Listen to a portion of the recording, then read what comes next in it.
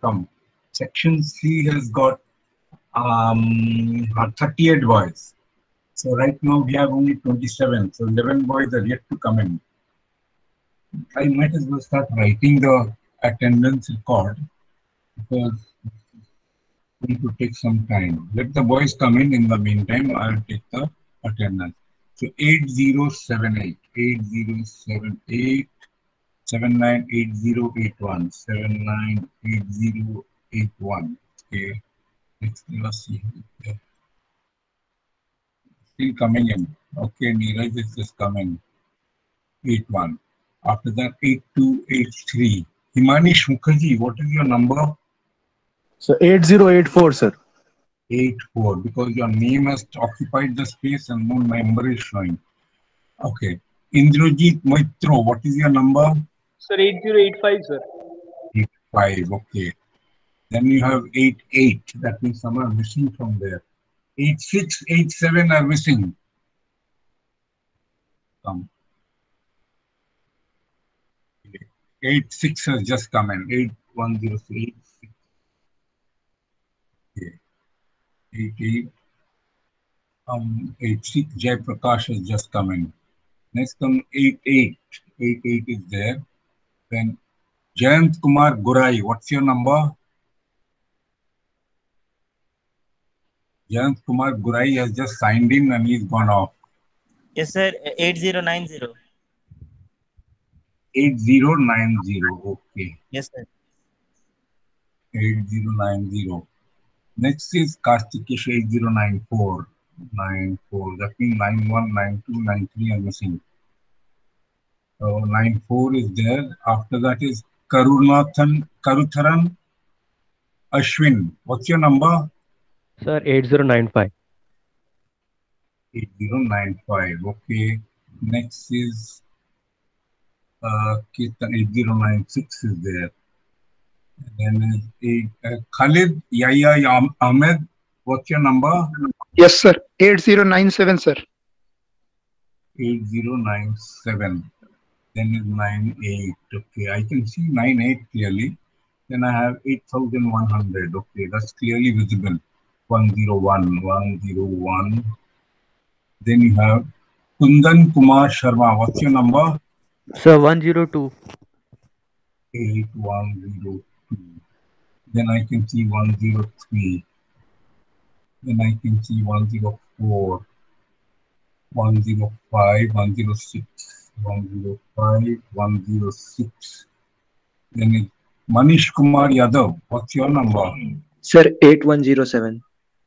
8107. 108 Manohar Singh, I can see already. Muhammad Azharuddin Khan, you're 109? Yes, sir. 109. Then Abdus 811, 8111. Farhan, are you doing some research on that pilot's ladder? Yes, sir. Sir, I've just started like on the introduction and what's it all about. I just started on the scratch, sir. Yes, because you'll have to do a little research. I can't give you any information. I don't think anybody can, any of us can give you information. You'll have to get into the studies, find out details, and find out alternative means to pilot's ladder. That is the whole objective. What other safe options can you think about to make a mention of it? Good. It's a good practice. You have a nice opportunity to make yourself seen in the maritime world. 81112. Then you have 8115, 8116. I think most of the boys are there. We have 32 here. Okay, 2, 4, 6, 8, 10, 12, 15, 16, 18, 20, 22, 24, 26, 27, 28, 29, 30. Correct. So I have 30 over here and the others are missing. So if all of you, you know you're being recorded. Those who have not been recorded, I'll have to mark them as absent. Anyway, today what we are going to go into a new subject area, and that is there in your syllabus. But I would also point out that this particular area is not given to much of questions in your examinations, but you need to be aware of what is required of you to know and have some idea of what it is, because it is more related to an actual experience. This kind of a subject, sea trials, what happens in sea trials, it is best experienced rather than mugged up from a book or given a lecture on it. So if at all at any time during your sea career, you get an opportunity to join a ship while it is in shipyard for taking delivery, grab it, because it's a once in a lifetime experience that you will have, and it will be something to remember, and it will be something to learn about how a ship is taken over once it is constructed. Only drawback is you will not get the article and sea time. See, when you join ship, there are two times that are marked on your CDC and a letter or a certificate that you get from the captain and chief engineer when you're leaving the ship. And on that certificate, it will be stated how much of article time you have done. That means from the day you have signed on till the day you have left the ship. Here comes the new boy. What's his number? 8110. Okay, 8110 has come in. So that is called article time. The day you sign on till the day you leave. Say 6 months, 25 days. That is article time. Now from this article time, you must have 2/3 of the time as propelling time. That means that is the time or the duration for which the propeller has been turning. So if you have spent exactly 6 months on the ship, 4 months should be when your propeller was turning. 8113 has come in. That is called propelling time. So when you go for an exam, MMD examination, they will check whether you have the requisite propelling time. Because I will tell you what is the reason. If you have 6 months on the ship and all 6 months the ship has been alongside a harbor or it has been left in anchorage, that means you have learned nothing really. You have never seen the engine running to run the propeller. You have not been out at sea really. You've been out in anchorage, but you've not been out at sea. So you don't have the requisite experience for going on board the ship. You can go on board the ship and stay in anchorage for 6 months. No propelling time. That means you have learned nothing. The objective is to ensure that you have learned something while you were on the ship. So that is why they have such a thing called propelling time. That also has to be recorded in your certificate. The time for which the propeller has been turning, so that you have learned something about the main engine running. Get the point? And this time should be 2/3 of the article time. This is something you will miss out if you go to join a ship if it is brand new. That means you're going to the shipyard and probably you'll be staying in the shipyard for 3 months, familiarizing yourself. Oh, he's already there. So you'll be familiarizing yourself. So that time you're neither getting article time nor you're getting propeller time. Article time will be while you're signed on the ship. But when you go to take over a ship from a shipyard, you're not going to be signed on the ship because the ship has not yet been commissioned. Only after the ship has been commissioned can you get, and you're signed on the ship, you start getting your article time. This is the only drawback, but it doesn't make much of a difference really. So what if you lose out on a little bit of article time and sailing time? You are learning something about how to take over a ship and what happens during sea trials. The whole experience is something precious to you and it will remain with you all your life. So it is well worth it, even if you get delayed for your examination at MMD by 3-4 months. It doesn't make any difference.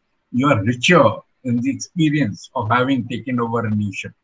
And possibly at a later date, when you're a chief engineer, when article time and propelling time does not make any difference to you, you will be much happier to be taking over ships, learning the new technologies that have been implemented in the ship, and so on and so forth.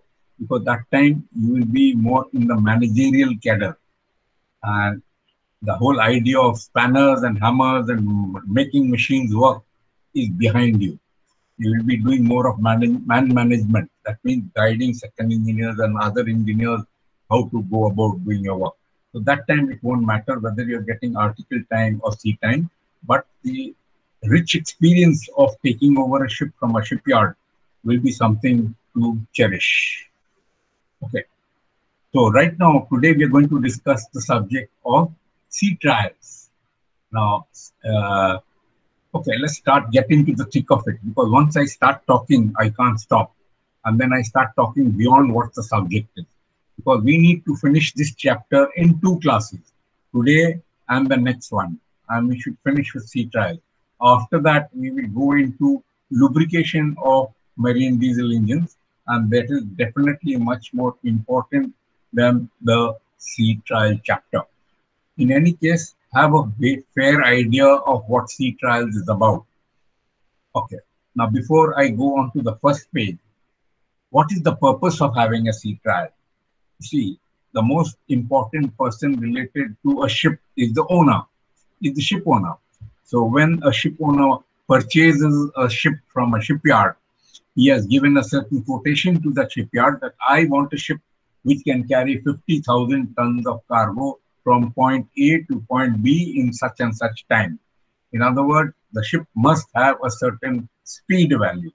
That speed has to be decided by the shipyard based on what is the design of the ship, how much cargo it is going to carry, and what is the power requirement to enable such a speed. So all these are left to the shipbuilder. So he will have to calculate what size engine he will have to put on the ship, because the ship after loading will have to carry that cargo at a speed of say 15 knots. Okay. If it is below, if it cannot achieve 15 knots, then the shipbuilder will have to pay a penalty to the ship owner, because he has asked for a ship which will give 15 knots and the shipbuilder cannot give it, then he will have to pay. Because the ship owner, he has already decided on a certain cargo from some place to another place, and the time that is given for him to deliver that cargo. He has to fulfill those demands. So based on those demands, he needs a ship of a certain speed. Okay. So that has to be built on the basis of power of the engine that is installed on the ship. This is one side. If it is underpowered, then shipbuilder will pay a penalty. Now, if it is overpowered, the ship owner is not going to give him extra payment for that extra power in that engine that he has built, because the shipbuilder, by his incorrect calculation, instead of putting a 10,000 kilowatt engine, he has put a 15,000 kilowatt engine. And that 15,000 kilowatt engine is giving him 20 knots. But the ship owner has not asked for 20 knots. Why should he pay for that extra 5,000 kilowatt power that has been input into the engine? It costs more money. So ultimately, that accuracy of getting the ship to run at a certain speed is of prime importance to the ship owner. And the shipbuilder's responsibility is to get the correct power for that ship. Okay. Now, theoretical calculations will give you 15 knots. Okay. But really out at sea, the conditions are different. This calculation of 15 knots is based on calm sea, no wind, no change in current, no resistance to movement. Those conditions don't really exist out at sea. So they have to keep a margin. While their calculation is 15 knots for those conditions, they will have to keep an extra margin, say 16.5 knots, with consideration of bad conditions out at sea. So these are the issues that come about to ensure that the sea trials will prove that the ship is capable of what the owner has demanded. Okay, so that is the concept. This is from the ship owner's point of view. From the shipbuilder's point of view, it is an experience. While he has built a ship, he will find out what are the errors that have come about, and accordingly for the next ship, he will make sure that there are no errors. Same for the designer. He designs the ship from scratch, and that design comes from a model. He makes a model, and the parameters of that model are in proportion to a ship that is going to be built in a large capacity. Okay. This model has to be tested, and it is tested by what is called International Towing Tank Conference. This is also another body of naval architects and engineers, and they are the ones who make out the rules, regulations regarding ships' parameters and their proportions, and also means of testing a ship after it is built. It is called ITTC. It will be there in the plates. You don't have to immediately start writing notes or something. I will explain it. This is to give you the gist of the entire subject, so the rest of it becomes easy to follow. So this International Towing Tank Conference is a separate body, and they do test. They at least write out. They don't do the testing themselves, but they write out the procedures for the testing that is to be done for a ship. And the number of tests that are done are enormous. But for cargo ships, we do not have to do all the tests that are there. But for other ships like warships, trawlers, shipping trawlers, and different types of ships, cargo, container carriers, maybe car carriers, they will also have their. So various types of ships will have various types of tests. You don't have to be thorough with all the tests. Maybe 2 or 3 tests are necessary for you able to recall and repeat if at all you're asked. Okay, this is from the ITTC part. And okay, next we will go through whatever comes by in our plates. So let's have a look at the first plate. Okay, if you have any questions, do not hesitate to write in the chat column. So I will be able to attend to it immediately. A ship owner enters into a contract with the shipbuilder for delivery of a vessel built to standards specified by a classification society with performance levels to fulfill demands of a successful sea transport venture. So that first sentence says everything that I told you. To fulfill demands of a successful sea transport venture. A ship owner wants to make profit. How? By transporting cargo from one country to another country or one port to another port. So he gets the payment for that. So this is his objective. Now he must have a ship which is capable of putting the transport across. It must not sink into the sea midway. It must not get damaged midway because of a little rough weather. So it has to be built to certain standards. And those standards are determined by a classification society. The classification society is another body which have their rules, regulations, procedures, engineers, naval architects, assistants, everything. So they are the ones who give the guidelines toward the construction of the ship, design of the ship, and its building process is continuously monitored right from the plans. Classification societies, there are so many. There are about 105 different classification societies all over the world, but about 15 to 16 of them are very prominent ones. Among them, IRS, Indian Register of Shipping, is one. Then you have American Bureau of Shipping. You have Lloyd's Register of Shipping. Then you have NKK, Japanese. You have Italian. You have French. You have Det Norse Veritas from Norway. So all the major countries have their own. For that matter, China, it has got 3 different classification societies, and all 3 are recognized by their government. Likewise, our Indian Register of Shipping is a classification society which is recognized by the Indian government. Indian government also recognizes Lloyd's Register, American Bureau Register, then Det Norse Veritas. All of these classification societies are recognized by the government. The government body is called the DG Shipping, Director General Shipping, and they are the ultimate authority. They give the authority to the classification society to do the checking, to do the monitoring, to do the inspection, and submit reports to the government. And then DG Shipping will give permission based on the report submitted by the classification society. Get it? So that is how things work. The government by itself may or may not send its surveyors for inspection to the ship. It depends on how much authority the government has given to a classification society to conduct all the tests and procedures which are to be followed to maintain it to certain standards. Okay. So the contract is between ship owner and a shipbuilder. On completion, that means after the ship is built, the owner satisfies himself with confirming the attained speed and power through sea trials. That means the owner has to make sure that after the ship is built, that the ship is capable of attaining a certain speed. That it is capable of carrying 50,000 tons of cargo is evident by taking internal measurements of the tanks and cargo hold. So that doesn't require to be proved. It can be proved by taking the measurements inside the ship. So there you don't need really trials to put in 50,000 tons of cargo and see if 50,000 cargo can fit. That is not required. But the speed, the performance of the ship has to be tested.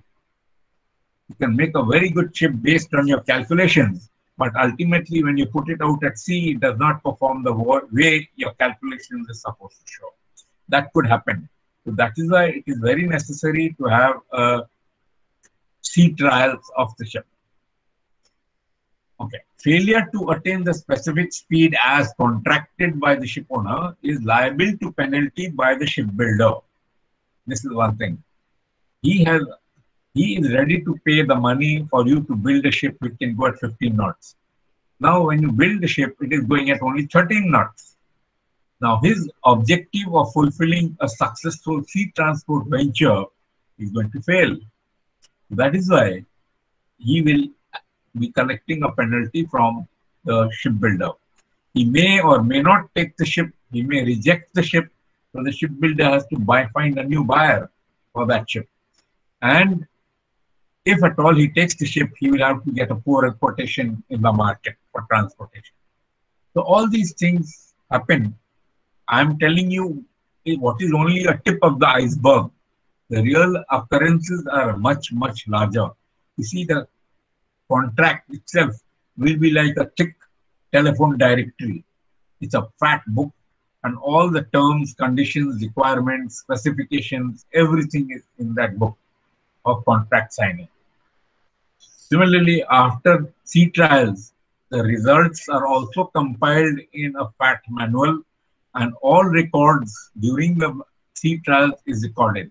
And this serves as a reference value in the later dates of the ship's functioning. Whether it is main engine, whether it is cargo hold, whether it is auxiliary engine, whether it is anything. Every detail is recorded during the sea trials. Okay. So failure to attain the specific speed is liable to penalty. Similarly, excess power and speed results in extra cost input for which there is no return. It doesn't make sense to buy a pen. If your pen actually costs 10 rupees, you go and buy one pen for 100 rupees. But both the pens perform the same function. Maybe one is a little better than the other. But I have asked for a pen which is capable of writing within certain limits. Then you give a pen of 100 rupees or 90 rupees, remain locked in that without giving you any other returns. So that is the concept actually, that you're implementing more power in the engine, but you're not using that power. So ultimately, it's detrimental for that engine, and it is a money that has been fed in, which is not giving you any return. So that is also a loss. It has to be accurately what you require. That's all. Full-scale trials enable the designer to obtain data for estimates of power for future ships. Similarly, the designer who has designed the ship, he records the data. He gets the record of all the data, and then he finds that my theoretical values are coming to 15 knots, but in practice, it is coming to 14.7 knots. So I will have to change my calculation so that ultimately I will get 15 knots or 15.1 knot or 15.05 knots. the limit for margin. You cannot get 100% accuracy between your calculations and actual practice. So there is a margin given, and that margin is 0.05 knots where the speed of the ship is concerned, and 2% where the power is concerned. See, the power developed at sea is quite different from the power developed by the engine in the ship test bed trials. That means where the engine is manufactured, not on board the ship, but where the engine is manufactured in, say, Sulzer workshops. In Sulzer workshops, when the engine is manufactured, they find out what is the power being made. But that power output on board the ship may be different by 2%, which is acceptable. Up to 2% variation in power from the quoted power is accepted. Maybe more, maybe less. Usually they try to keep it a little more, so there is no shortfall. Beyond 2%, it means wastage. So another reason for sea trials is to obtain the relationship between ship speed, engine RPM, and power. These must be managed. So you need to match the engine power, the ship speed, and power. That's all three of them. RPM. Basically, RPM means RPM of the propeller.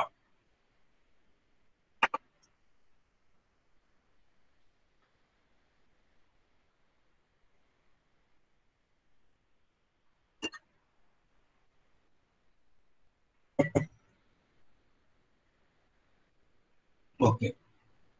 Data collected is extremely useful as a reference to the chief engineer in the years of service of the vessel. The data collected during sea trials is the reference figures for the chief engineer to refer to when he is actually doing maintenance of the ship 10 years, 15 years, 12 years, 5 years ahead of him. That means after the ship has been taken, 5 years later, he is taken indicator card, and then he finds that the power is coming, but is it correct? So is it correct or is it accurate? Is it enough? You will have to refer to something. And that reference is from the reference manual for the sea trial. So what were the parameters obtained during sea trial? He tries to achieve those figures in terms of power, speed, etc. Because sea trial figures are considered to be ideal. Why? Because the ship is new, engine is new, everything is perfect, at least assumed to be perfect. So the performance of the engine is expected to be the best during sea trials. So that is taken as the reference value for all your maintenance work in future. Power values are obtained in indicated power through indicator cards. Of course, the more modern ships, they have automatic sensors, devices, etc. And immediately they are recorded. So everything is recorded on the computer. I can also show you instruments and tell you that these are instruments used and they're directly recorded in the computer. You don't have to do anything. So you sit tight in the engine control room, not knowing how to take the indicator cards. So that is not something we marine engineers would want to do. We need to know what happens beyond pressing the button, how the functioning takes place to do what the machine is doing after we press the button. It is not that marine engineers should know only how to press the button. You press the button and you get the results. It's not enough for the marine engineer. It's enough for a technician who is going to take records of the values. That's all. But you as an engineer will need to know why the values are what they are and how is it that pressing the button gets those values. That is what the marine engineer's expertise has to be. So power cards are taken by indicator card instruments like I showed you in my previous classes, and the value is calculated. So how do you obtain the brake horsepower? The brake power is obtained actually in the test bed trial. That means where the engine has been built, either in Sulzer or in ML or in BMW or in what any of these makers. they have what is called a brake dynamometer. That brake dynamometer will decide what is the power output at the shaft which is coming out from the engine. Indicated power is calculated from indicator cards, which is the power inside the combustion chamber. Power generated in the combustion of fuel. So that is indicated power.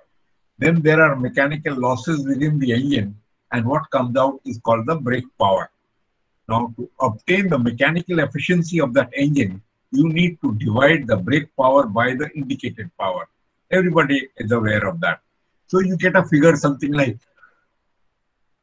0.88 or zero point 0.9 or 0.92 to 0.92 is the mechanical efficiency of that particular engine. So that figure is given to the ship during sea trials. So during sea trials, they calculate the indicated power and multiply this efficiency number 0.88 with the indicated power to get the brake power. Okay. To get the shaft power, you need to use the torsion meter, the power that is finally reaching the end of the shaft. There won't be much of a difference between brake power and shaft power. Very small loss might be there, and that is because the shaft is supported by a bearing. So whatever frictional wear takes place in that bearing, maybe one bearing, maybe two bearings, or if it is a long shaft, then of course number of bearings will be more, so the losses will be more in the shaft power from the brake power. So a torsion meter is generally used to measure what is the shaft power. Now that is followed out by the amount of twist that take place in the shaft. Why does it take twist? Because it is getting rotated under a torque and there is some resistance to its rotation. One is up to the propeller. Propeller is giving that resistance. So ultimately the angle of twist on the shaft multiplied by the parameters that are there for calculating on strength of materials formula using modulus of rigidity of the shaft material. I don't remember the exact formula, but ultimately shaft power can be obtained using modulus of rigidity, the speed at which it is turning, both, and the angle of twist of the shaft.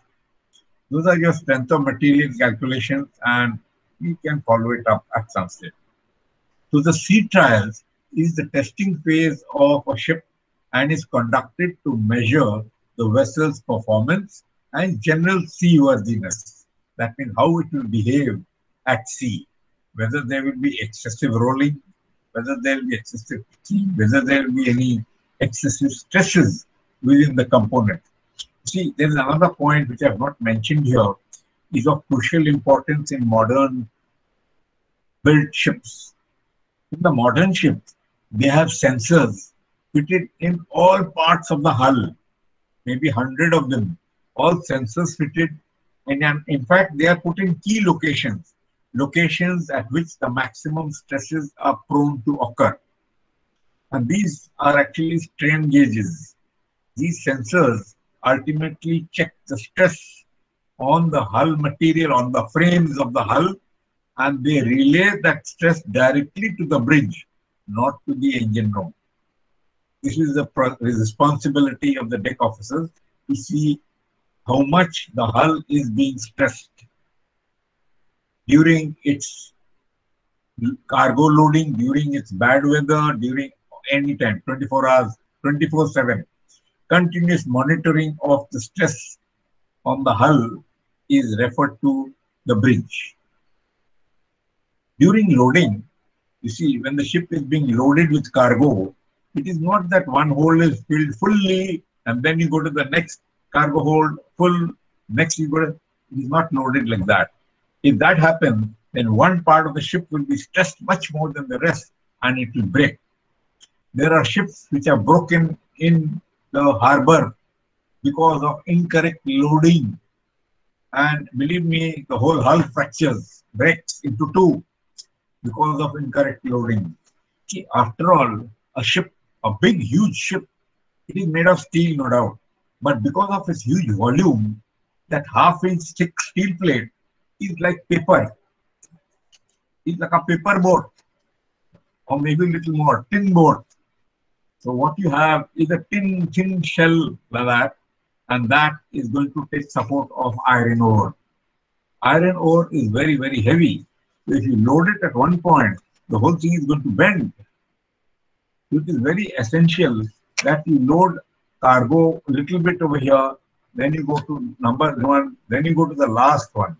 Then again come back to the center one between the second and third, load here, go back to the other one, then load in the middle, load here, load here. So loading of the ship is also requires expertise. It is not simply dumping cargo on the ship and everything is fine. The loading of the ship has to be such that the stresses are even all along the hull. And to ensure this, you have various sensors fitted on the hull which have recording going directly to the bridge. So on the bridge, there you have a monitor which will display the stress levels at various parts of the ship. Based on that, you can plan your cargo loading. And cargo loading has to be planned before the cargo taking place. So the cargo plans are submitted to the stevedores. Stevedore is the person who is in charge of taking care of loading the cargo. He's the one who is going to authorize those shore-built cranes to do this and do that. The deck officer has no authority over him. He only can steer the stevedore. That means the head who is managing the entire loading of the ship. So all these processes have to be followed on the ship to make sure that the ship does not get damaged. The ship is like a thin shell. So you have to be you have to handle it like it's made of glass when it is being loaded. It's not so robust and rigid, though we try to make it as robust and rigid because large masses are concerned, very huge masses. Okay. It is the testing phase of a ship and conducted to measure the vessel's performance and general seaworthiness. Testing of the vessel's contractual guaranteed speed, maneuverability, equipment put on board, safety features are the key functions usually conducted. So these are the areas where most of the focus is. And this is the third time that I'm repeating contractual guaranteed speed. The speed of the ship is one of the most important parameters for the ship owner. Okay, that got it. The maneuverability, equipment, safety features, these are standard. But the ship builder, ship owner, he is looking at his profit. His whole purpose of going into this commercial venture is making a profit. So he is going to be driving you very hard regarding the speed of the ship. Even when the ship is in service, the most important responsibility of the chief engineer is to maintain the required RPM, irrespective of the other conditions. So the pressure will be on him continuously. And this RPM can be achieved only if you keep the engine in good condition. One area I need to harp on. See, I told you, very narrow margins are permitted in the power of the engines, the RPM, and the size of the ship. They should not go wayward. Too little is penalty, too much is also a penalty. That has to be very accurate. Okay. Now, here is an argument. When the ship builds full power, I'm talking about a ship after 10 years. After 10 years, during sea trials, it has to perform. So, a ship performing, a ship developing full power by the engines, full 100% power, that MCR. The ship speed may not be the full speed because there's so much of wind resistance, so much of current resistance, so much of hull growth. I mean, the hull is dirty, barnacle growth. So all these resistances will not allow the ship to proceed at full speed, even you're making full power on the engines. All right. Okay.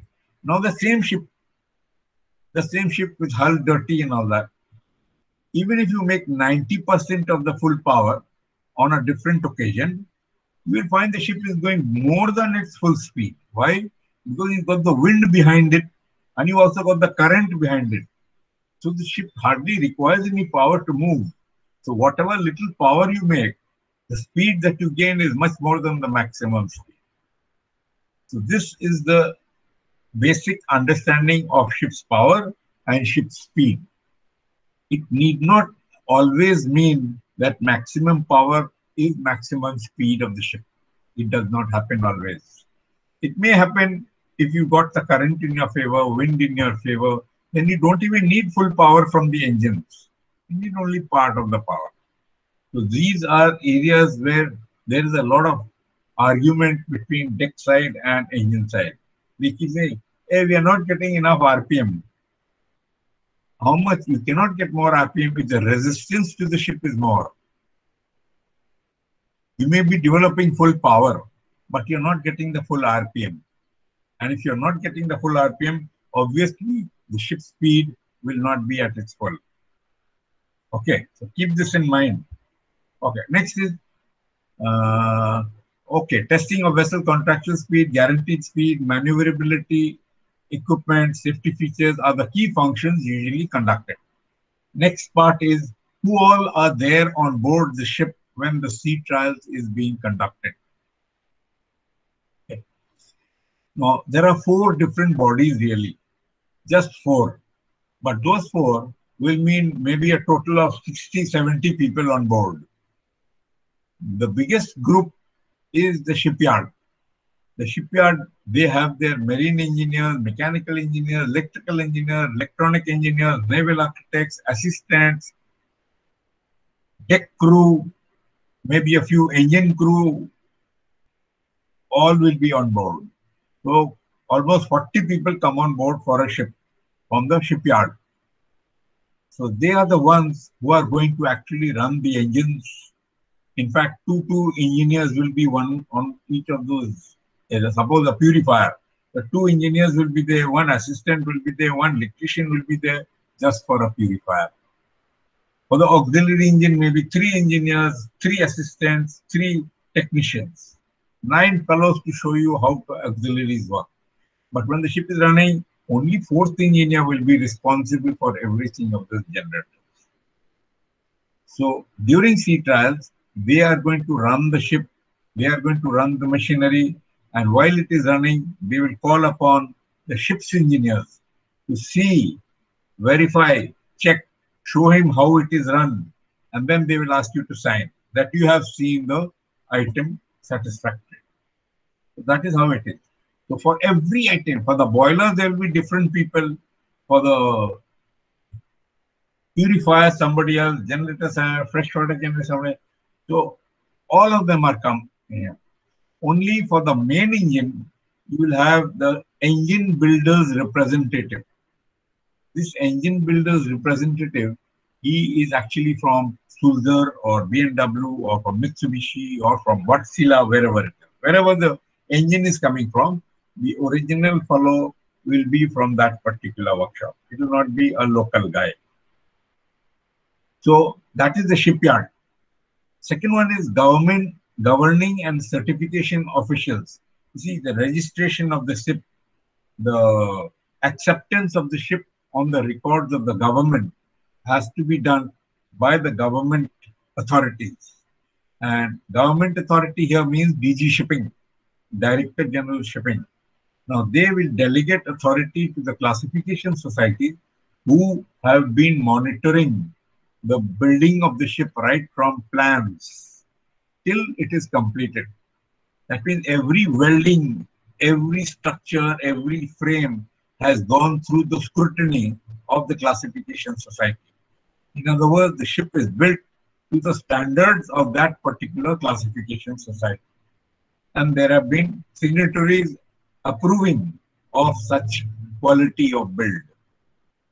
On the basis of this certification, Director General Shipping or Administration allows registration of the ship and thereby commissioning and stamping it as a certain ship with class standards. Okay, so officially it is a recognized ship. Based on this recognition, the ship owner will get cargo readily for his ship because insurance will also cover it because the ship has been built to the standards certified by the classification society and endorsed by the government. Then only you have a ship which is accepted. Otherwise, anybody cannot build a ship and expect to carry cargo. So, government and classification society in conjunction will certify the ship for commissioning. Third body is the representative of the owners. Now, the owner himself has got 50 ships. He's not going to come to your ship to see whether it is satisfactory or not. He will authorize the company's senior-most people, who in turn will get the master and chief engineer to be there first. They are number one. Apart from them, the fleet manager and cargo engineer superintendent may or may not come on board during sea trials. Sometimes they do. Very conscious fellows who are Indians abroad, they come. Otherwise, they are leaving it to the master and chief engineer. And the master and chief engineer who are authorized to take ships are very senior people. They've got a lot of experience, years and years of experience. And in most probability, they have also taken over ships previously. For the same company, for all the other ships also, they have possibly taken over. So, if the chief officer, if the chief executive of the company or the owner decides that all the engineers are required on board, they will send. And during sea trials, actually all engineers, that means fifth, fourth, third, electrician, everybody is there on board. So it is for you to only observe what is happening, familiarize with yourself, because after the sea trial, you will be told, now you start the purifier and get it filling the tank. You should be knowing your subject. Or start the generator, put it on load, and you can start the pumps ready for sailing. So everything should know. That is the period during sea trials when you get familiar with all the machinery without any immediate responsibility at that point of time. Once the sea trials is over, when the shipyard people go away, you are left with the engine and machinery room. You are now required to operate, run, maintain, whatever. So, representative of owners is the master and chief engineer and the subordinate. That means second engineer, third engineer, fourth engineer. Similarly, for the deck side, chief officer, third officer, second officer, they also come on board. And number 4, last person for during the warranty period, the shipbuilder, he will place one engineer on board from their side.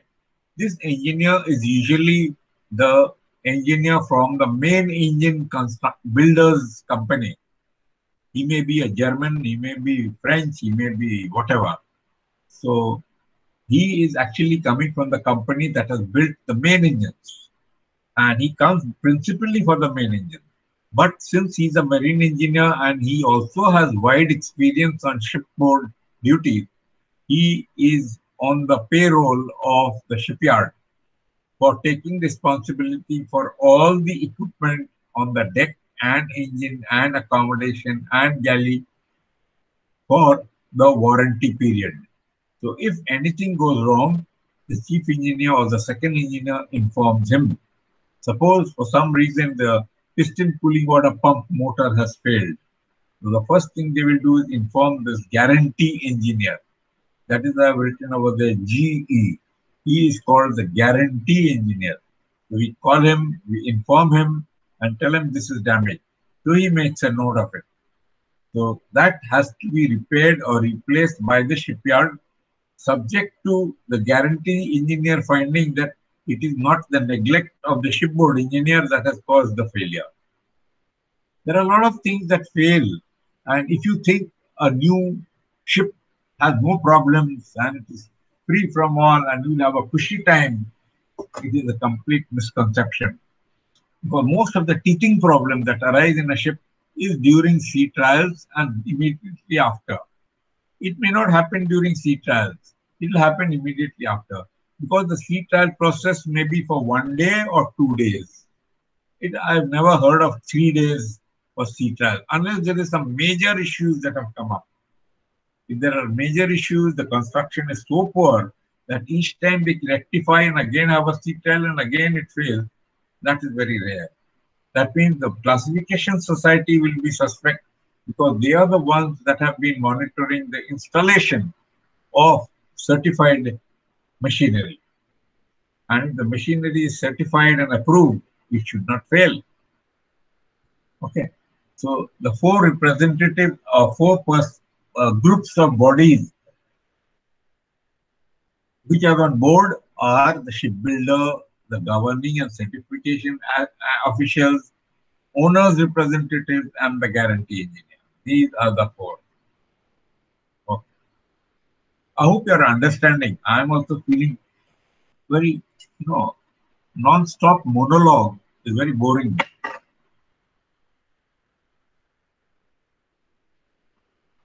I hope and wish to see you in class, actual classroom.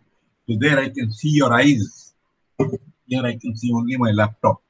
It makes it more interesting in a classroom and you tend to feel a little less sleepy. But when that is going to be, I don't know.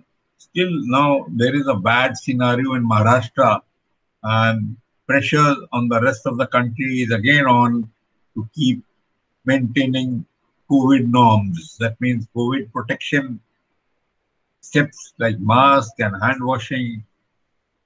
Initially, we were required to go to the office 5 days a week.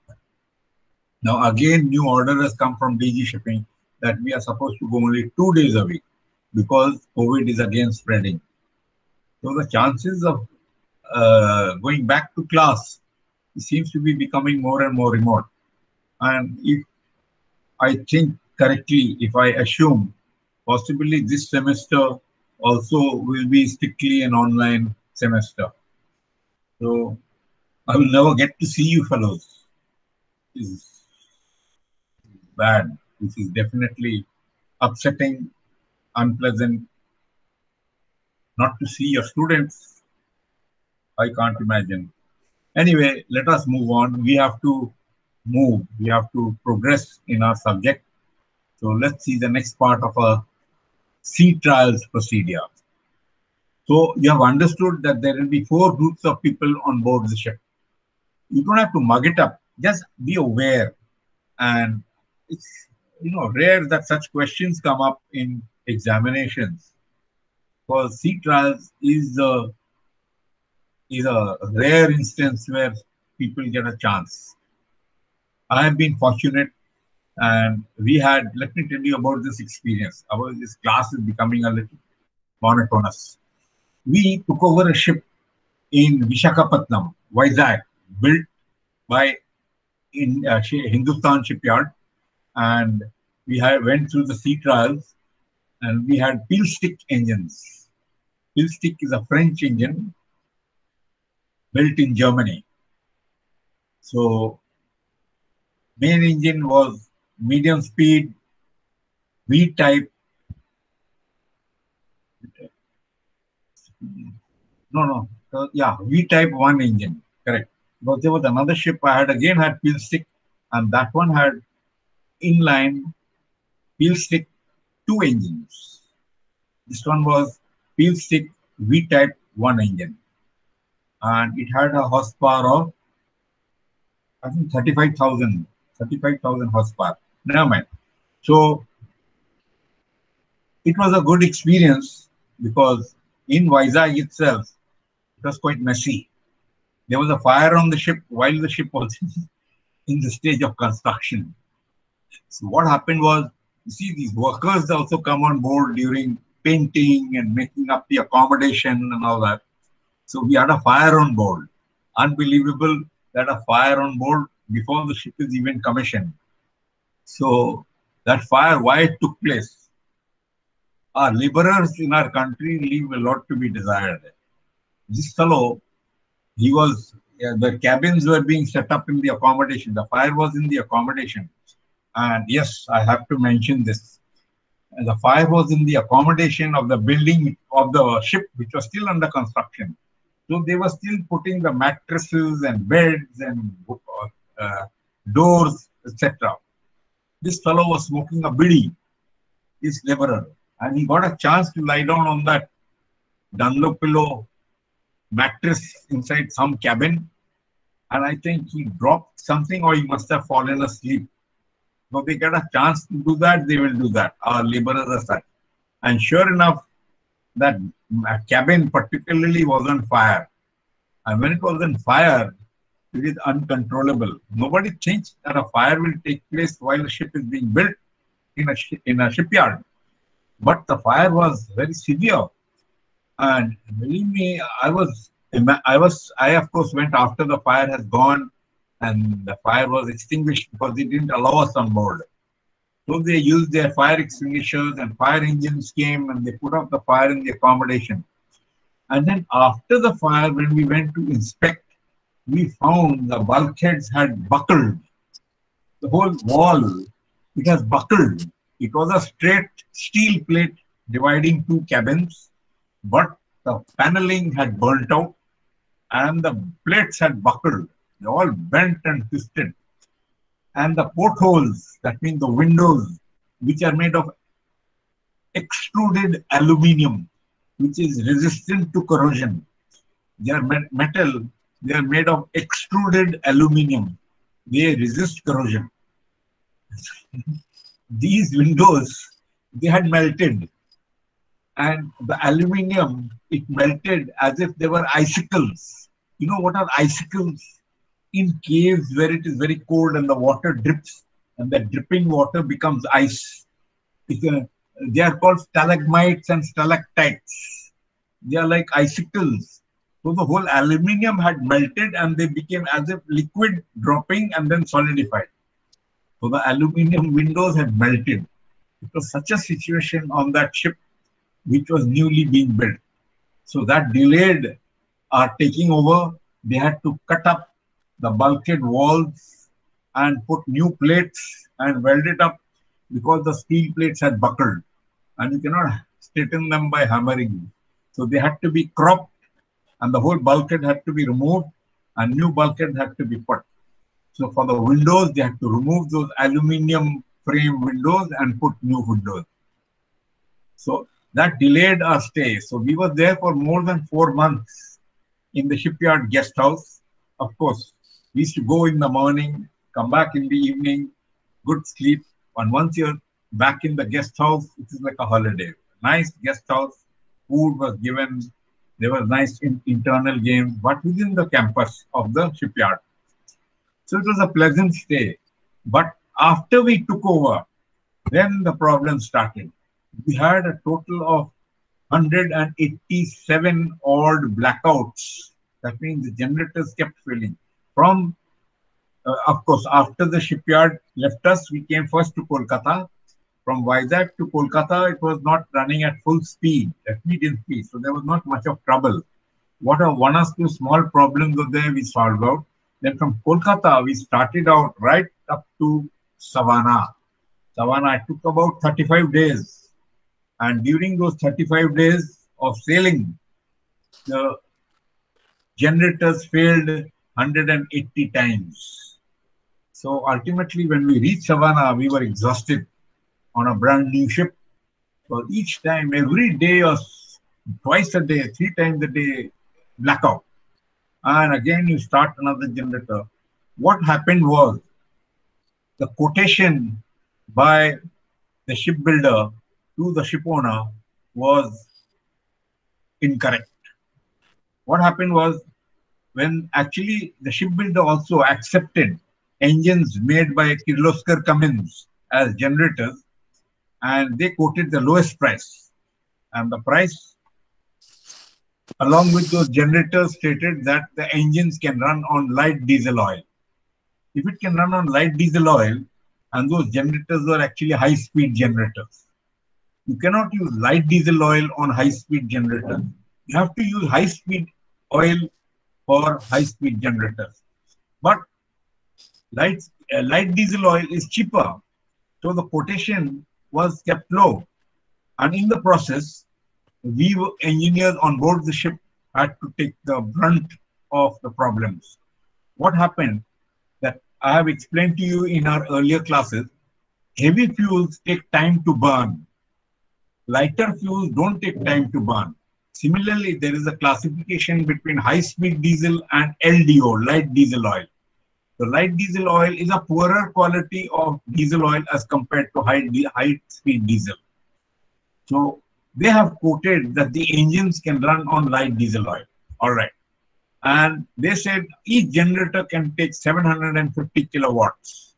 So when we were running the engine from the company office, we were told that you must run the engine at 750 kilowatts. Okay, we put the engine on 750 kilowatts, but that fuel couldn't burn completely. It was having afterburning, and I'm sure all of you know what is afterburning. That means by the end of the stroke, the fuel is still burning. So during that afterburning, the whole path of flame continued till the funnel, and from the top of the funnel at night time, we could see what was like an oxyacetylene flame, blue flame. So each time from the bridge, we used to get a call. Hey, what you guys are doing? We've got a fire on the funnel. So we go out of the ship engine room and see on top, there's a flame coming out from the funnel. Instead of smoke, we are getting a flame coming out from the funnel, and a blue flame. I think it is at its highest temperatures.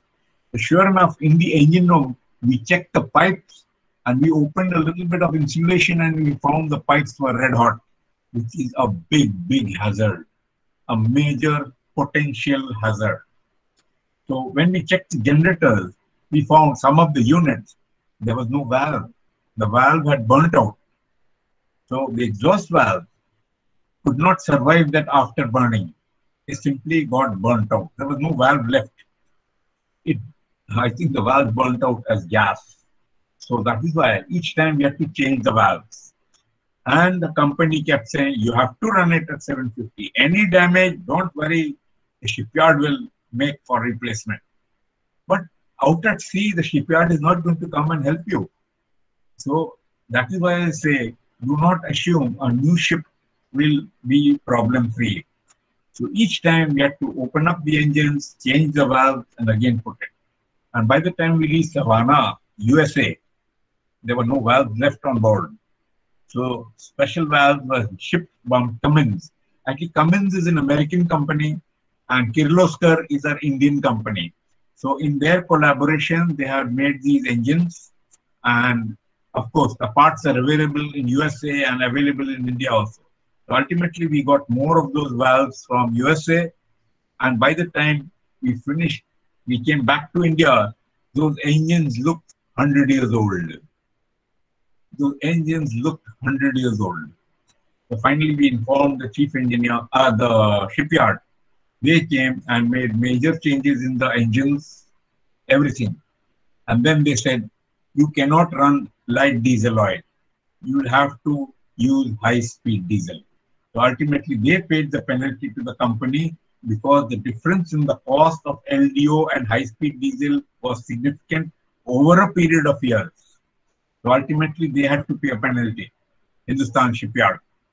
And ultimately, it is the government. Sad. So then when we got high-speed diesel to run our generators, all our problems were solved. But for that, so many 6-8 months, we had a very difficult time. Okay. So let's go on to our next. I hope now I am a little more awake, and I hope you are also a little more awake. So I'd like to tell you something about these modern ships which are coming out. We are having less and less of seafarers because they are being remote controlled. So I have one picture of a remote controlled ship which is here, which is not really approved of by various societies, by IMO, by the body of maritime nations, because they have their problems which cannot be resolved out at sea. So and also they are anti-social in the sense that they do not provide employment. The number of employment also gets reduced. But this is a reality. This can happen at some stage where there is no accommodation, there is no persons on board, no room for keeping people on board. The ship is completely remote controlled, and this is the antenna and the camera that continuously monitors the path the ship is taking, and that camera there is going to relay the view. It is visible directly to the shipping office. So somebody in the shipping office has a screen ahead of him, and he is able to control the ship by seeing what is in front of the ship. It is similar to controlling the rockets going to Mars. Perseverance is being controlled through computers and automation in USA in a computer laboratory. And they are seeing the movements on the screen. Now, shipping also is coming down to those levels where large ships carrying cargo are going to be put across from Japan to USA, right across the Pacific or right across Atlantic without any manpower. So it is not a difficult procedure. And however, there is some restriction to doing these by IMO because seafarers are at a tremendous disadvantage. Also, it pertains certain problems which could happen out at sea, and then there is no person. So you'll have to put another ship behind to go and find out what is the fault on that ship and rectify it and then allow it to come, which means delays, additional cost, and ultimately the whole prospect and purpose of transporting cargo at a certain speed to reach a destination within a stipulated date is lost. So it is not very keenly approved by all sectors of the maritime nations. But this is what it looks like. What a scary looking ship it is. Okay, let's move on to our sea trials. The owner's objective is to ensure satisfactory attainment of the contractually stipulated ship speed under contractually stipulated weather conditions, which are no wind, no wave, no current, deep water, smooth hull at contract draft. So the contract between them is for a speed with these conditions. That means no resistance to the ship almost.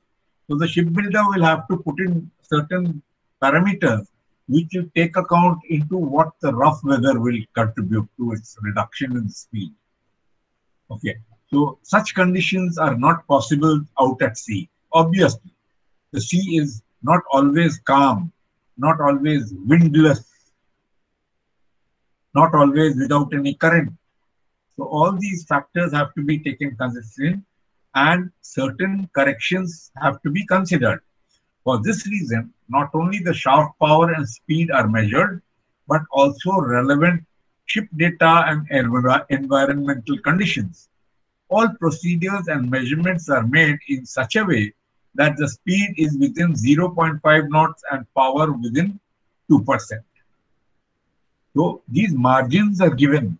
You see, the theoretical values are obtained by actually using a model.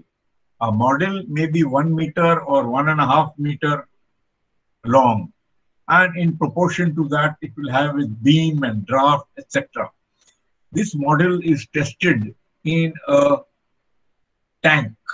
This tank is like a canal, and the canal is about 5 meters wide and about 60 meters in length, sometimes maybe more also.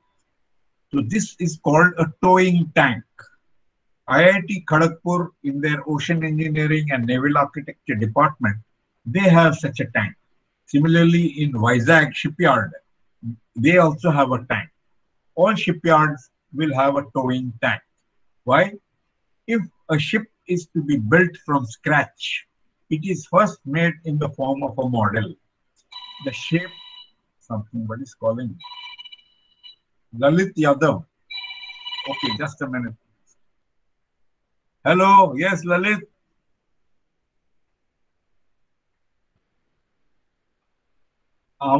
हमारा class चल रहा है अभी। नहीं, हम घर से class ले रहे हैं कंप्यूटर पर। हाँ, 11:10। ठीक है, okay okay okay okay okay. Some mail director has sent for which he wants a response. Anyway, I will see that later. So what do you think? A model is made initially if the ship is to be made from scratch. Based on that model, proportions are calculated and that model is pulled through the towing tank. This towing tank is a very special tank, and this towing tank has a trolley right across the width of the tank, and this has got four electrical motors driving four electrical wheels, and there are on rails.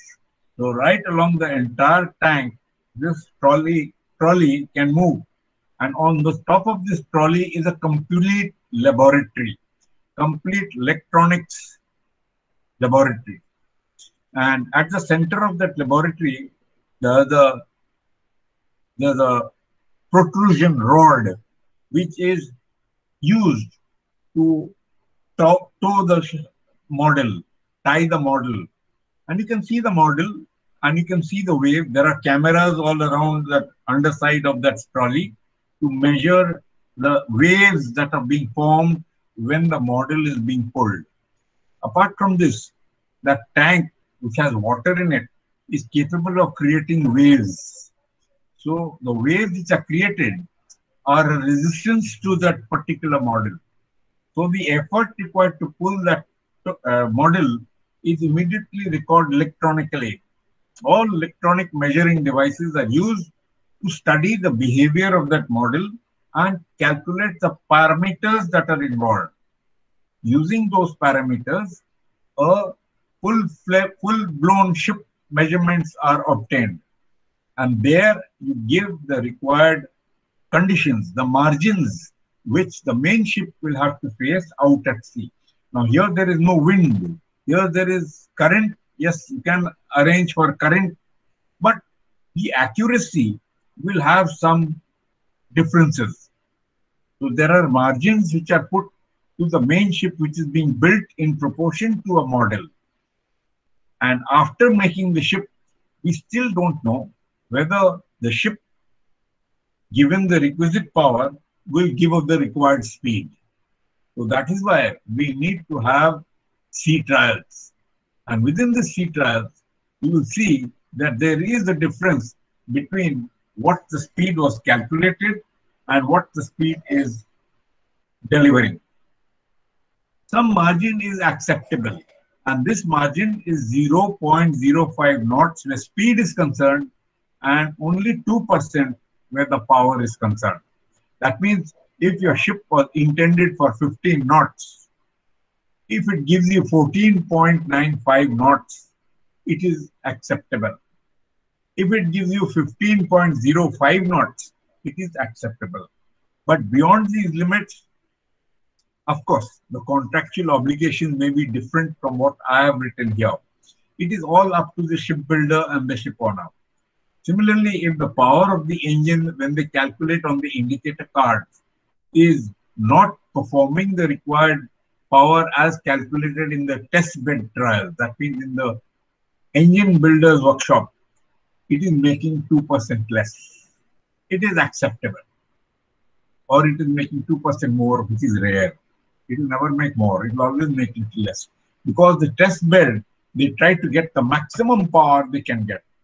And using their technology, their proficiencies on sea trials, you'll never get the same value as what you got in the test bed trials. Okay. So certain corrections have to be considered. For this reason, not only shaft power and speed are measured, but also ship relevant data, environment conditions, etc. That means how much is the wind speed, what is the direction of the speed, what is the current, all these parameters are measured during sea trials. Another parameter very important is the draft of the sea. If the water under the ship is less, then the ship will never make full speed. The ship has to be in deep water to ensure that the speed is able to come to its fullest. Okay. Now let us see during sea trials, what are the tests that are taken? See, one thing is during the tests, a lot of people are on board and they already have the program listed out. And what are the tests that are required? The shipyards themselves don't have any idea of what tests are to be taken. It comes from a body which does research, which does testing, which does designing on ships. They are basically naval architects. These naval architect bodies, they also have their engineers, they have their towing tanks, etc.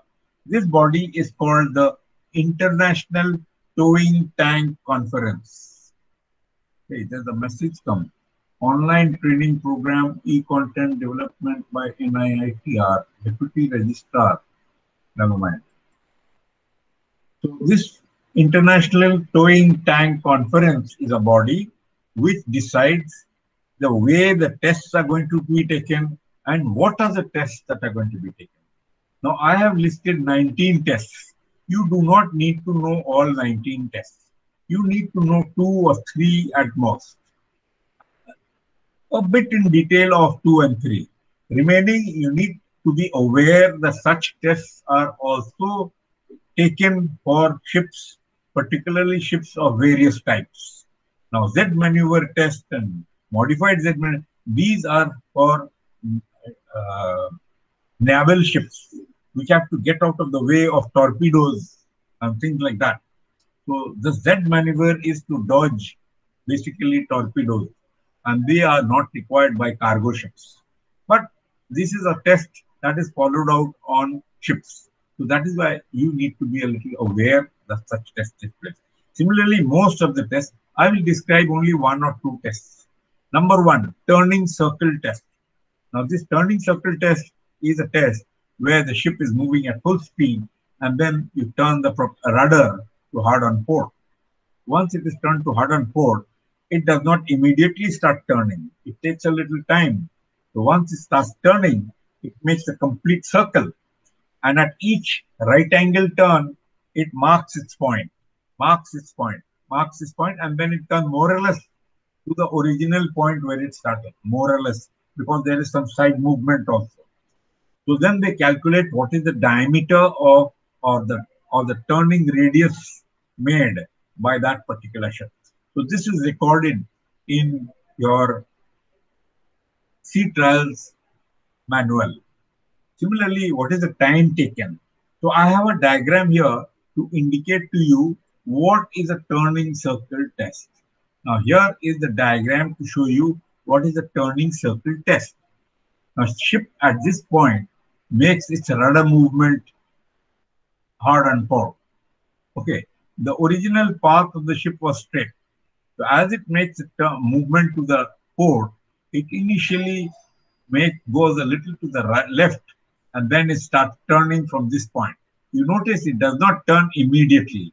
There is a little difference where the momentum of the ship carries the rudder through even if it is turned. And then the effect, the force on the rudder, it's a movement and then starts turning. So once it starts turning at this point, a record is made. That is the first transfer. Then again it moves in this direction. That's the second transfer. And then third transfer, and then it comes to its full answer. So what is the turning radius that has been taken and how much is the displacement from the point it has been? This is called the transfer. That means it has shifted from its original path by the time it has come back to that point. So this is called a turning test. You don't need to have everything to the complete detail, but you need to know what is a turning test in a, what is a turning test, turning circle. The second one is more relevant and it is called measured mile test. That means the ship is put at full speed. Somebody's come over. It's come too late now. Karthik Keshari, what happened? It missed out. Karthik, what happened? He left. Anyway, let's move on. So measured mile test is a test which is to check the full speed of the ship. How is it done? It's very interesting. Let me show you a diagram. With the diagram, it becomes easier to explain. Before I show you the diagram, okay, let's might as well show the diagram. See, the ship is brought out to sea, not very far from the coastline. Now, in the diagram, you see there is a coastline. This is the coastline. Of course, it is not absolutely straight, which is acceptable. This is a certain distance from the coastline where the water depth is at least 2.5 times the maximum draft of the ship.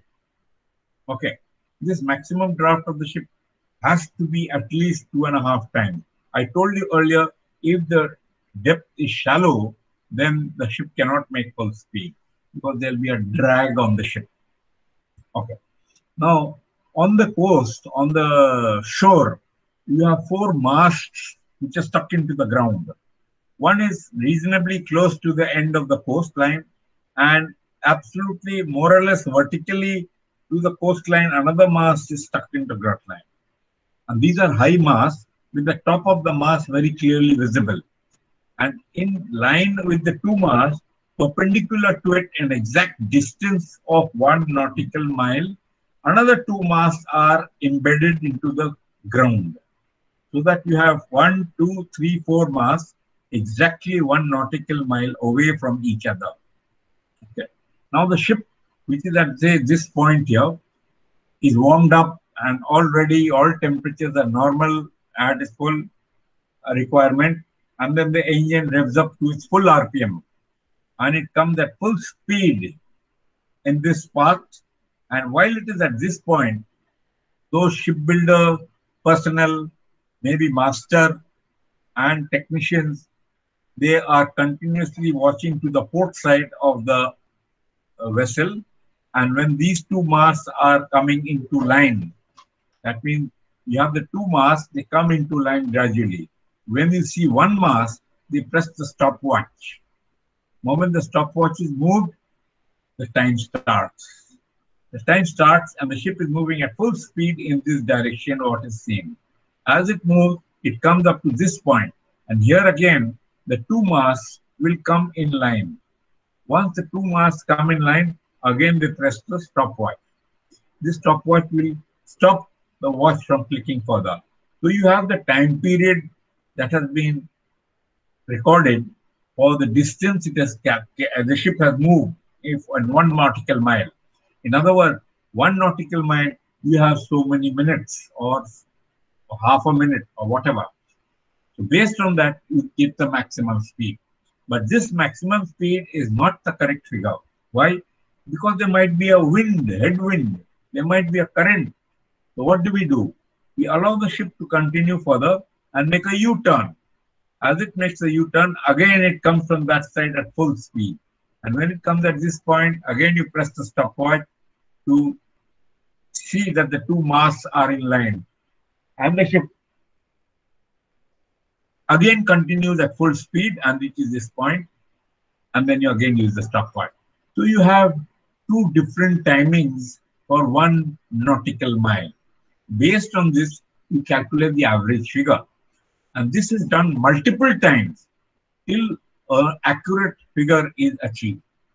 So for 100%, it is done maybe 5 or 6 times. Similarly, for 85%, 75%, 50%, 30% of the load, again it is calculated. So ultimately, you get a graphical representation of what is the load and what is the speed. At various loads, you get what is the speed, maximum speed. So that is how graphs are plotted. And this is the measured mile test. Okay. These are called Williamson turns. That they are like U-turns. They go off the path and then make a U-turn and come in a straight line. And they come this way. Then again they go off the path, make a U-turn and again come there. So remember the name Williamson turns. How will you remember? Just remember captain of the New Zealand team. When you're doing sea trials, think of the captain of the New Zealand team, Kane Williams. We will do a Williamson turn. Okay. So that is measured mile test. These are the two important tests, and one more test I will tell you is important, and that is called the crash stop. But before we go to that, let's read over us. Z maneuver test, modified Z maneuver. These are to dot torpedoes, and they are mainly intended for uh, defense vessels. So direct spiral test, reverse spiral test, pull-out test, stopping inertia test, man overboard test. Stopping test is an important one. What they do is come at a full speed and they cut off the engines. And they see from the point of cutting off the engine to the point when the ship actually comes to a stop, how much time is taken and what distance is covered. That would be called a stopping test. Okay. Other than this, you have parallel course maneuver test, initial turning test, accelerating turning test, thrusters test, grabbing test. Even I don't know the details of these tests, and I don't remember performing these tests on that ship when we went for sea trials. These tests are for different types of ships that come about. ITTC has a list of tests which are conducted for sea trials, and this is that list. You don't have to mug up all the tests. Okay. So next, what you have is the crash stop. This crash stop is a relevant test, and it is there for all cargo ships. In fact, it is there for all ships. So what is this crash stop? The crash stop is intended to save the ship from, my God, we got only 10 minutes. Okay, save the ship from collision. And how do you do it? You don't have to do it. There is a program, a computer program built into the system, which is there on the control panel of the engine room, and it is covered with a glass box. This glass box has to be removed and the button has to be pressed. A similar button is there on the bridge. The bridge and engine control room have the same buttons to facilitate the crash stop. During crash stop, the whole system is programmed by the computer. You have to sit back and watch. You don't do anything. What really happens is, moment you press that button, the entire safety arrangement for the main engine is cut off. In other words, the main engine will continue to run irrespective of what mishap takes place. If there is no lube oil, doesn't matter. Engine will continue to perform the program as stipulated in the crash stop. If there is no cooling water, doesn't matter. If the cooling water temperature is very high, doesn't matter. So all safety bypass for the main engine is bypass, and the engine will perform what has been ordered by the crash stop signal. And what is that signal? The first thing that will happen, I'm telling you about my own experience, so it is absolutely for fail-proof. The main engine, which is a medium speed engine, generally has a clutch system. The clutch system is driving the propeller. So the clutch system is first disengaged. The engine is stopped. Moment you cut off the fuel, engine is supposed to stop. But if the clutch is on, the engine will keep rotating because the whole ship and the mass of the ship will be dragging the whole propeller. So the propeller in the water will be turning, and this will cause the engine to also rotate in the same direction. So the first thing that has happened is the clutch is disengaged. Moment the clutch is disengaged, the propeller keeps turning because the propeller is being dragged by the mass of the ship having its own momentum. But the engine will stop immediately, hardly few seconds. Engine will stop. Then the engine is reversed, started in the reverse direction. While it is moving in the reverse direction, the clutch is again engaged. So you see, the engine is moving in one direction, the clutch, which is attached to the propeller, is moving in the opposite direction. So there's a lot of resistance within that. In the process, there's a lot of smoke in the engine room. There's smoke, there's alarm, fire alarm, there's noise, everything is there. And after some time, maybe 10 to 15 seconds, the clutch holds. So there is no relative movement between the engine and the propeller. So once it's hold, the propeller starts reverting in the opposite direction. And then more fuel is given to the engine. It is programmed. And the propeller starts moving in the astern direction at a faster speed. This rotation in the astern direction helps to reduce the forward movement of the ship. It creates a braking effect. So that braking effect reduces or stops the ship quickly as compared to what it would have happened if there was no braking effect. If the propeller was continued to rotate in the same direction, but you stop the engine, it will not stop within the same distance as what it would if you have the propeller rotating in the opposite direction. So that helps to stop that ship from having a collision. The idea is it doesn't make sense to protect the engine and at the same time have a collision. That collision may cause the whole ship to sink. So what good is your engine? So your engine must be used to the maximum to stop that collision so that you save the ship even at the cost of damaging your machinery. So that is what is the crash stop about. That is the whole idea of a stop. Stop the ship at any cost. Something may come up because that crash may cause the ship to sink.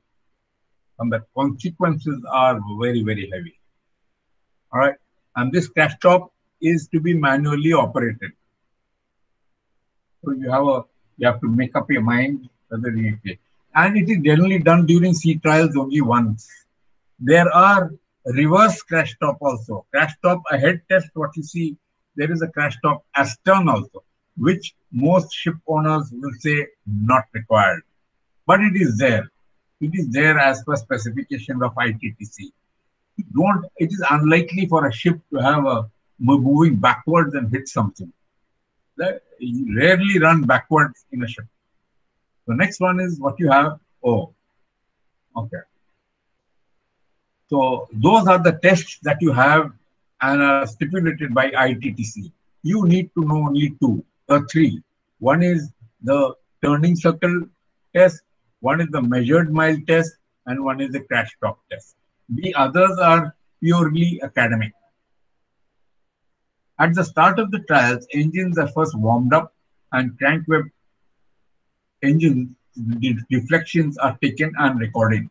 These will be in variation to test bed trial record. You see, crank web deflections are dependent on the accuracy of the crankshaft axis.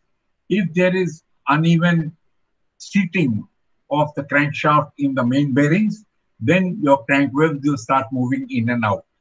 So initially, crank web deflections are taken in the shop trial, that means where the engine is manufactured. There, the readings will be very, very accurate.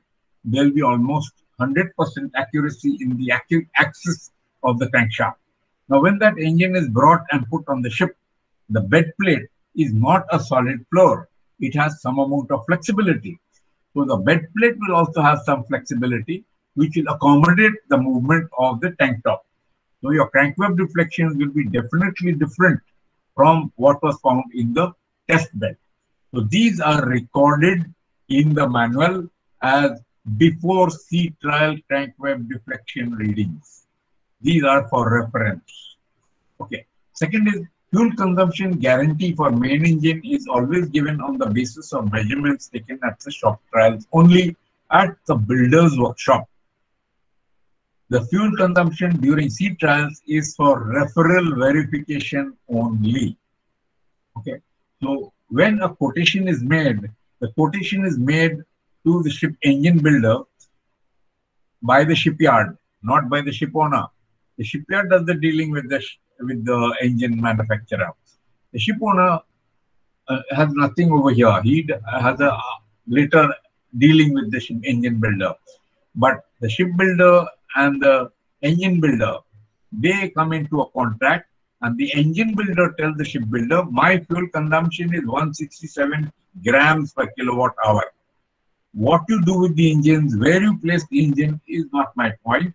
My point is what I found in my test bed. So that is the fuel figure of the test bed trial. Now when you put the engine on board the ship, the fuel consumption is different. So the fuel consumption is measured here again and recorded, and these will be the reference values for the chief engineer to compare in future. Okay, this will be all for today. We have come to page 10. in our next class, we will start with 11 and finish the rest. Okay. So as of now, we have 29 guys on board. So I don't know how for 29 now. We are supposed to have 2, 4, 6, 8, 10, 12, 14, 16, 18, 20, 22, 24, 26, 27, 28, 30, 32. 32. And over here I see 29. So actually 27. So there are 5 guys who have ducked out. Who are those 5 guys? Let me find out. So they will pay a heavy penalty now. I don't like this ducking out. 108 is there, okay.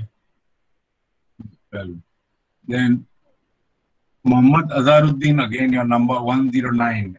109, okay. Yes, sir. Okay. Let me start from the bottom. 116 is there, okay. 115 is there. As I keep calling, you can move on because I've already taken 11. It's almost 11:11. So as I keep calling, you can move on. 8116 is gone, 8115 is gone, 8113. 8113 is there, 8112 is there, then 811, 8111 is there, then 8110, 810 is there, okay. Then 809, 109 is there, 108 is there, Manish Kumar Yadav, or your 8106. 107, sir. Manish Kumar, oh, there is Manish Kumar and Manish Kumar Yadav. Okay, 107 is there, 106 is there, 105 is there, 104 is there, 103 is there, 103. Then Kundan Kumar Sharma, you're 102. Yes, sir. Okay. Then 101, then 800, then 98, okay, 97. Khalid Yahya Ahmed, you're 97. Yes, sir. Good. 96 is Kirtan Sinha, okay, he's there. 95 is Karutharan. Yes, sir. 8095, sir. 95, very good. I will send all you guys one new notice that has come. It is come from headquarters. And I'm going to send it to all the boys to make you aware how concerned the institute is regarding your attendance. I'll send it to you with this link and you will read that. I don't want to go start reading that in front of you. So 904 is there, then 90 is missing. So 86 is there. 86, 85. 85 is there. Because the ones that are not taking off, I will be marking them absent. Himanish Mukherjee, what is your number?